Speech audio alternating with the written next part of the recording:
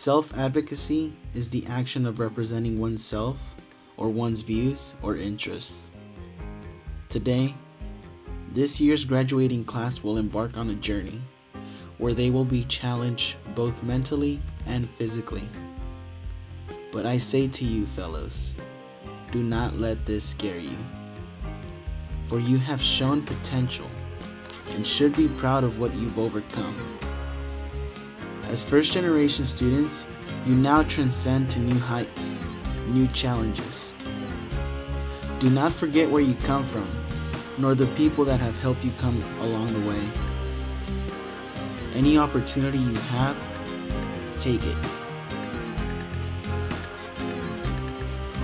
Share laughs, meet new people.